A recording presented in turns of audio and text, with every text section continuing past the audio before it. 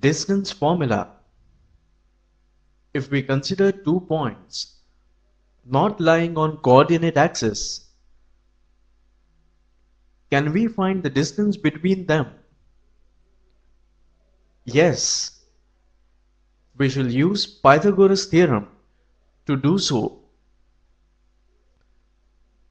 Let us now find the distance between any 2 points P x1 y1 and Q x2 y2.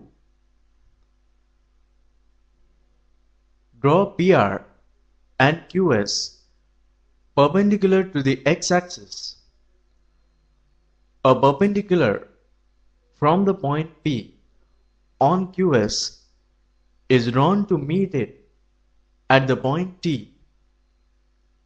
Then OR is equal to x1, OS is equal to x2.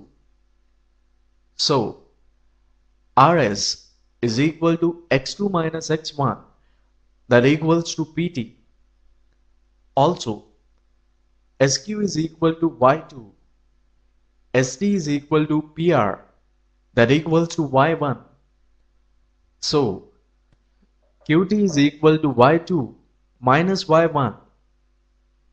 Now, applying the Pythagoras theorem, in triangle PTQ, we get PQ square is equal to PT square plus QT square, that equals to x2 minus x1 the whole square plus y2 minus y1 the whole square. Therefore, PQ is equal to square root of x2 minus x1 the whole square plus y2 minus y1 the whole square. Note that since distance is always non-negative, we take only the positive square root. So, the distance between the points P x1 y1 and Q x2 y2 is PQ is equal to square root of x2 minus x1 the whole square plus y2 minus y1 the whole square, which is called the distance formula. Remarks. 1. In particular, the distance of a point Pxy from the origin O00 is given by